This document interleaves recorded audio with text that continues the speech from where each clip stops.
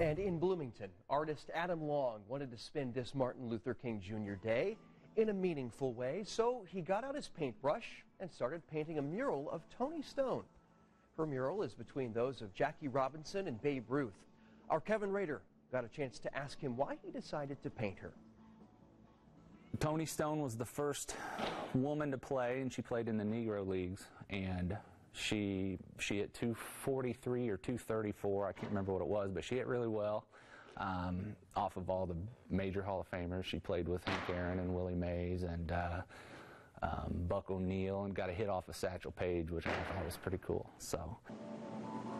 Yeah, and as you can see, Stone also played for a time for the old Indianapolis Crowns, and if you want to check it out, you can see the mural. It's at Diamond Dynamics in Bloomington. 3 legends right there. Yeah, hit off of Satchel Paige. That's wow.